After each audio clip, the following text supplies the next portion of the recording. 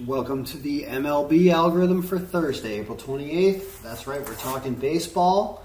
A lot of day games today, a lot of action if you're going to be betting or watching sports during the day. Baseball is what is on the slate today. So let's talk about the games. A lot of lineups are in.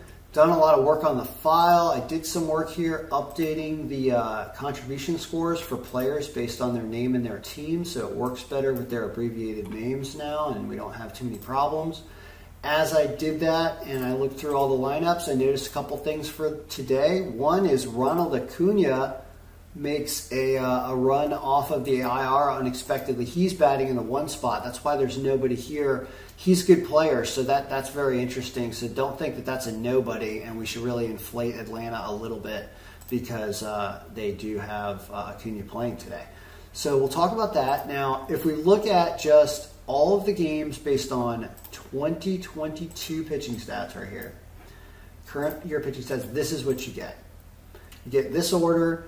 You get an even money San Diego over Cincinnati. Fascinating right there as the #1 pick of the day. They've been running over Cincinnati. Everybody's been running over Cincinnati.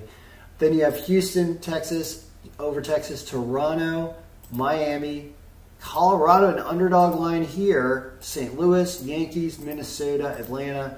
Your margins above 10% are these games here, all the way down to St. Louis. But that's just 2022 stats. You can do 2021 stats to see who else is still on this list for a few of these teams, but not for every single pitcher. Some of these have to be 2022 because they don't have 2021 stats for some reason. And when you do that and refresh, you can see that pretty much almost everything in yellow stays on here. It's only the Philadelphia-Colorado game that gets flipped. So what that tells me is that we saw Colorado at that underdog line before up there. That's kind of scary, so you want to stay away from that. And here you have Milwaukee moving up to the top here. Now the question is, there's an optimal distribution of kind of mixing these stats around and using 2021 for certain situations. Like Patrick Corbin's got a crazy ERA this year. So does Trevor Rogers too. Last year, these pitchers probably, were not, Patrick Corbin still wasn't great, but Trevor Rogers was better. So you might want to adjust to something like this, which might be more reasonable. There's some crazy ERAs here for Freddie Peralta. Yeah, he's a much better pitcher last year, and Quintana was worse last year. So if you mix it up, probably this is actually a better projection because Quintana probably will pitch like he's pitching this year, and Freddie Peralta will probably pitch better than he did to start so far. Anything else weird? Like a 0 ERA here for Jason Beeks. Might want to change that to 2021, but we can't. He's a new pitcher, so that's interesting. So he had a very good start or two. Really low whip and no ERA.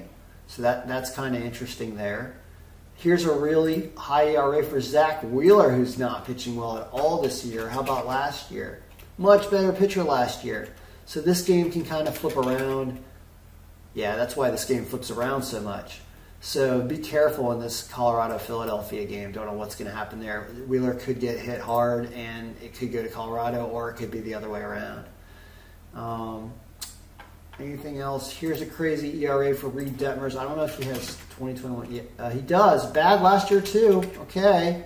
So Cleveland's probably a pretty good pick here.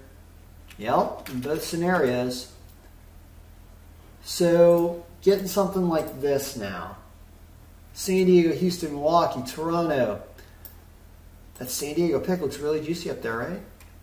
It doesn't want to move. What happens in the 2020? This is the early game too. What happens when you can't do it? Nick Martinez only 2022 stats. So a high scoring game that San Diego wins. I don't know what the wind is in Cincinnati. We should look that up. If it's blowing out, man, you should really expect runs in that game. So that's the baseball update, guys. I'll continue doing work on this. Couple more days. If you want to buy a copy before the end of April, here, go for it. And then you can start updating it yourself and tracking this every day and having fun. So good luck. May all your picks be winning.